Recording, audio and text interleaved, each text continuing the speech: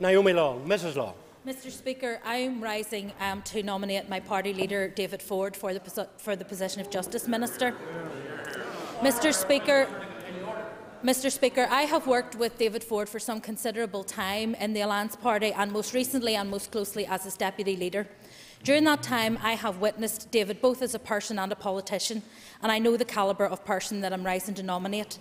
He has shown a consistent and deep-seated commitment to serving everyone in our community without fear or favour, and irrespective of religion, class, colour, nationality, gender, sexuality or disability. He is a man who has shown an innate sense of fairness and in his dealings with other people, both privately and publicly. As an individual, he is committed to making politics work in Northern Ireland for our people, and he is committed to being a constructive force in whatever role is entrusted to him. For those reasons and for many others, I believe that David Ford is the right person to take on responsibility for such a sensitive issue as policing and justice, and that he can be trusted to act in the best interests of the whole community.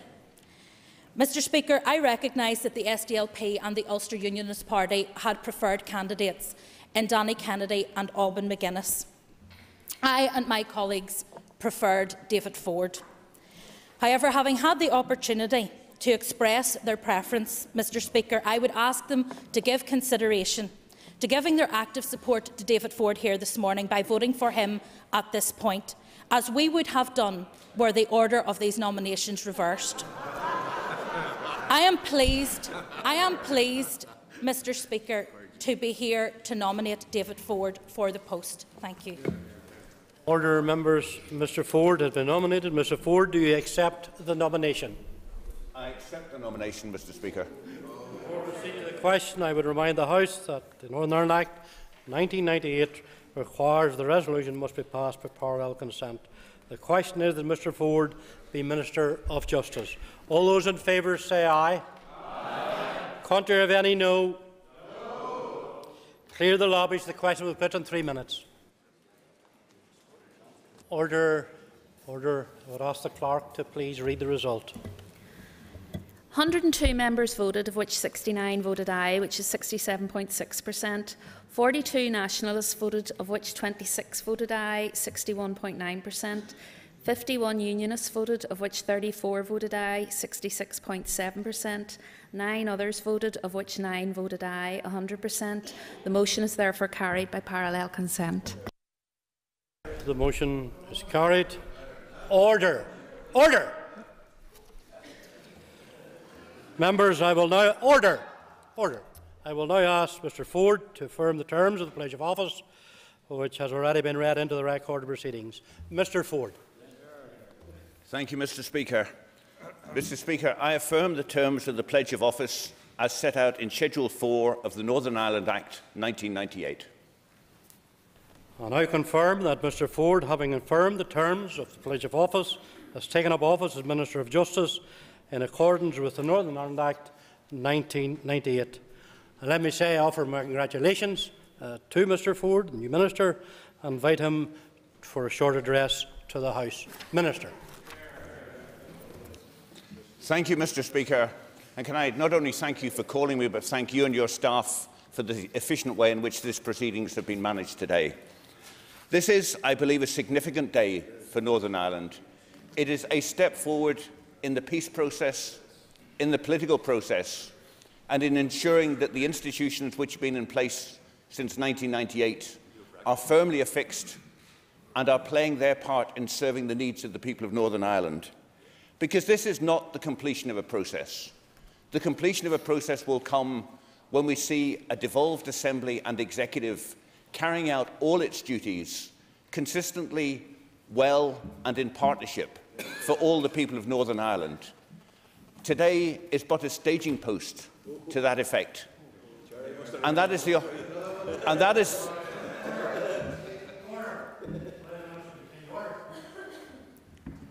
because what is important, Mr Speaker, is that we have a process which sees delivery for the people of Northern Ireland, not a process which is regarded as a one-day event.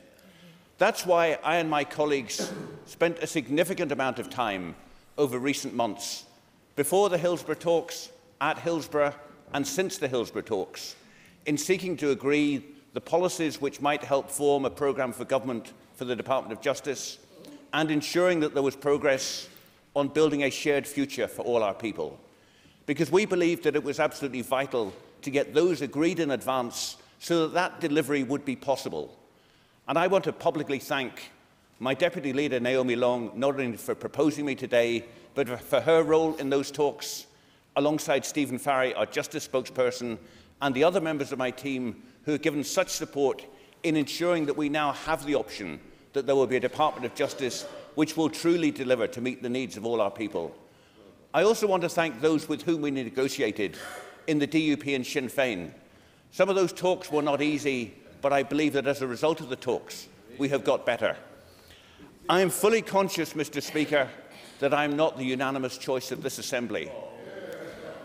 But I do say to every member of this House, whatever lobbies they may have walked through this afternoon, that we have a duty together to provide leadership. And if we didn't know that before, we sadly had a reminder of it at 12:30 this morning. We have a duty in this Assembly, in the Executive, in its committees, to show that we can provide partnership, we can provide leadership, and we can provide delivery, and ensure that all our people see the benefits of devolution. I pledge myself to that end, Mr. Speaker. I trust that others will work with me. Order. There will now be an opportunity for remarks from each of the other political parties. I would ask members to limit their contribution to more than 3 minutes. And I call Mr. Nelson McCausland. Mr. McCausland. Mr. Speaker, I am rise to congratulate David Ford on his appointment today as the Minister for Justice. I look forward to seeing him at the executive meetings and to working with him in that capacity. As a party, we believe that devolution of justice is good for Northern Ireland, but we also believe that it's a position that carries with it certain additional sensitivity. It's not just an ordinary ministerial position, and therefore it was important that whoever was appointed today had cross-community support, and I think that that has been well demonstrated already. Yes, it is argued by some people that it was not done by the DUP system, but then we're not wedded to the DUP system. There are others who might argue that it's moving away from the Belfast Agreement, but again, that's not something that is going to cause us any difficulty. I think the difficulties have arisen for certain other parties, and I think particularly of the way in which the Ulster Unionist Party argued very strongly that the appointment should be made by the DUP system, and therefore that it should go to the SDLP. It was therefore rather strange, having heard that from the Ulster Unionists, to hear the next argument last August from their party leader, who went on to say many Unionists would be very concerned that our first Justice Minister could be someone who is not pro-union. So, having argued that it should be given to someone who was a nationalist, he then argued against giving it to someone who was a nationalist, and therefore today the Ulster Unionist Party ended up sitting down and not voting when they had the opportunity to vote for the nationalist that they were previously arguing for. Well, if that is Unionist leadership, then it's no wonder that they are in the state that they're in today. As regards the position of the SDLP, the point was put forward very forcibly by a number of their folk, but particularly, of course, by their leader in her speech, to argue that why would anybody not vote for Alban McGuinness? Well, let me just give you two reasons. One is a very general political one, and the other is a very particular political one. The first is that we could not vote for Alban McGuinness because of the continuing support of the SDLP for an issue that gets right to the heart of policing and justice, and that is the 50-50 recruitment in policing, which is a policy that discriminates against those in the Protestant and Unionist community. And it is that discriminatory approach of the SDLP that is the general political issue. The more particular one was the fact that in my own constituency, when there was a situation in the Torrens estate, where as a result of intimidation and ethnic cleansing, an entire Protestant community were put out of their homes, Alban McGuinness described the vacant houses as a windfall site for nationalists. A windfall is something that is good for you. It is something that is not good if it is a case of people being driven out of their homes. And that sort of sectarian comment to say that housing would become available for nationalists because unionists had been driven out, that's the sort of reason why we couldn't vote for Alba McGuinness. Call Mr. Jerry Adams. Mr. Adams.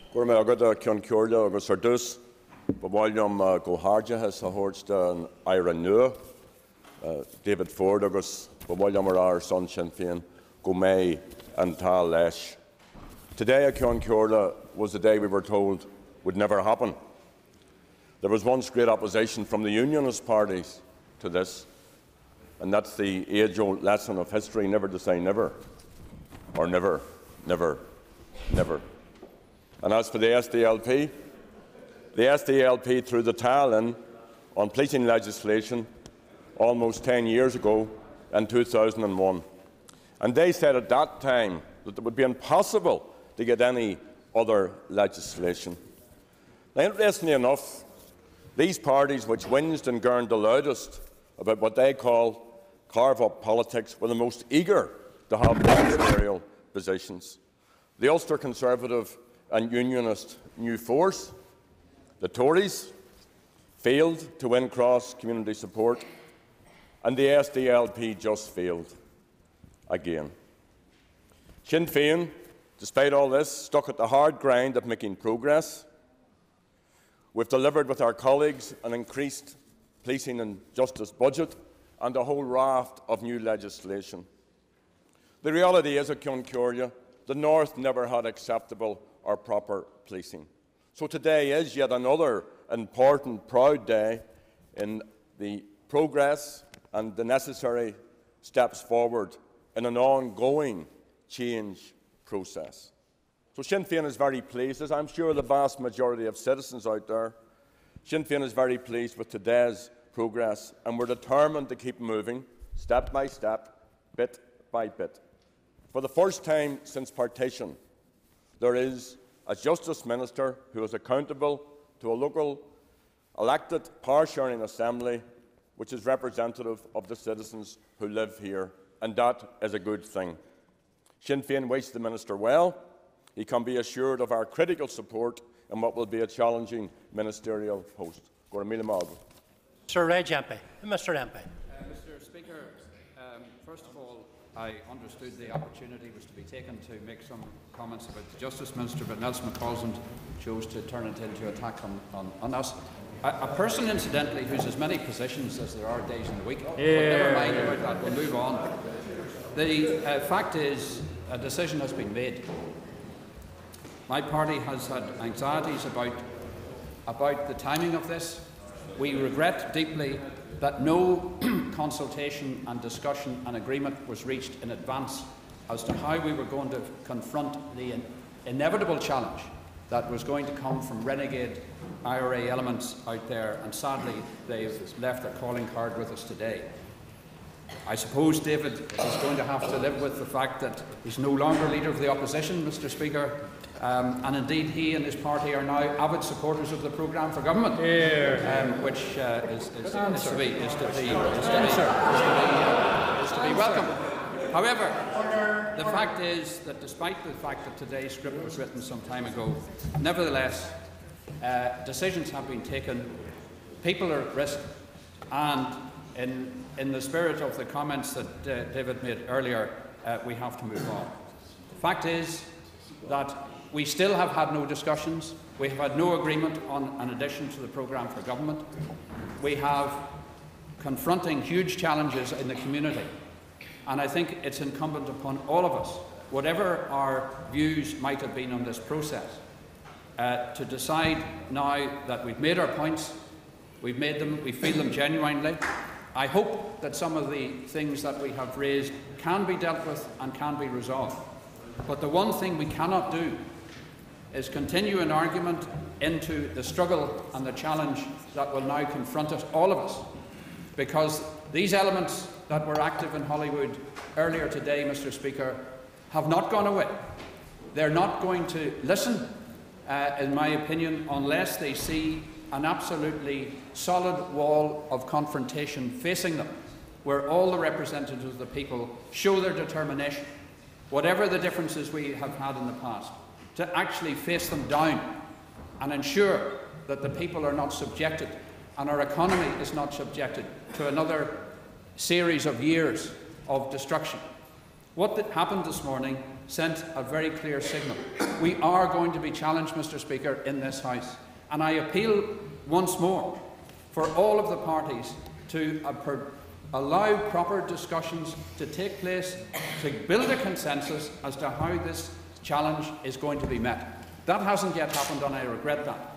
But I say to David Ford that we will, despite our reservations about all of these matters, we will work with him, and we hope we will get a positive response. Margaret Ritchie. Miss Ritchie. Thank you, Mr. Speaker. The SDLP welcomes the fact of a Justice Minister now being in place. We have already recorded our dismay at the denial of nationalist rights in this appointment, and there is no escaping the fact about gerrymandering in this office. Mr. Adams earlier referred to things that he thought happened, but that his record of the situation is incorrect. There is absolutely no doubt that the SDLP and others did considerable heavy lifting with reference to policing over a period of time when others sat outside and others were engaged in violence. Mr. Speaker, the SDLP has a substantial agenda on justice issues, and we will engage constructively with Mr. Ford and the new department around that agenda. I call Naomi Long. Mrs. Long. Thank you, Mr. Speaker. I would like to take the opportunity to congratulate David Ford on his appointment as the Minister for Policing and Justice. I not only want to wish him well in all the challenges which await him in that role, but I also want to assure him of my support and that of his party colleagues as he strives to make a real difference in the role that has been given to him today. I know that he will make a constructive contribution to moving Northern Ireland forward, because that is something that he has consistently done. There has been a lot of talk in the comments to date about how we arrived at this point. Mr. Speaker, I want to talk about the road ahead, not the road behind. We have taken a step today, and it's another important step as an Assembly that we are taking together, away from the dark days of the past and towards a better future for everybody. We have been reminded in the early hours of this morning that there are those out there who wish to threaten progress.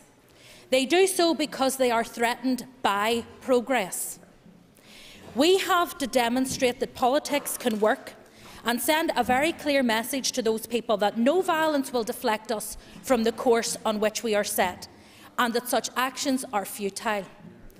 I understand that on a day like this there may be some rancour, but I trust that there is the maturity in this House and in these elected parties around this chamber to put those issues behind us after today, and to show that on the fundamental issues, and there is no issue more fundamental than justice, that we have more in common to keep us working together than we have that divides us, and that we want to put the interests of the entire community first. There are serious challenges ahead, and today is just a milestone, albeit a very significant one, on a journey to a better future. It is not the destination. There are challenges that we are going to have to face, both within this House and challenges that are placed on us from outside of it. I believe that we have today moved further down that road, and I believe that we will do it again tomorrow, and the day after that, and the day after that again. No attack, no threat can deflect us from that journey, nor should it, and I wish David well in everything he does. Don Purvis. Thank you, Mr. Speaker. Can I congratulate Mr. Ford as the new Minister for Justice? None of us underestimate the challenges that the new Minister has to grapple with, not least of all the attempt by dissidents to derail all the political progress we have made. They will not succeed. Policing and criminal justice issues are hugely important and impact on all our lives. Devolution will mean greater transparency and accountability without affecting independence. Hopefully, devolution will mean greater coordination and collaboration between departments, not only to deal with crime in a just and fair manner, but to tackle the causes of crime, including poverty and disadvantage. I am quite happy to take on the role of the Leader of the Opposition, and I look forward to working with the Minister and his departmental officials in delivering what is a crucial public service for all the people of Northern Ireland. Dr. Kieran Deany. Mr. Deany. Thank you, Mr. Speaker. I also rise to congratulate Mr. Ford. I've known David for some years. I know he's a caring man, he's an intelligent man, and he has the undoubted ability to be a very good and thorough Justice Minister. I also believe his professional background will hold him in good stead for this post.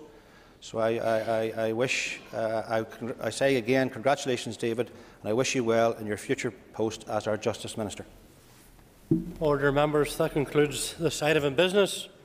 I would ask the House to take its ease as we move into the next business.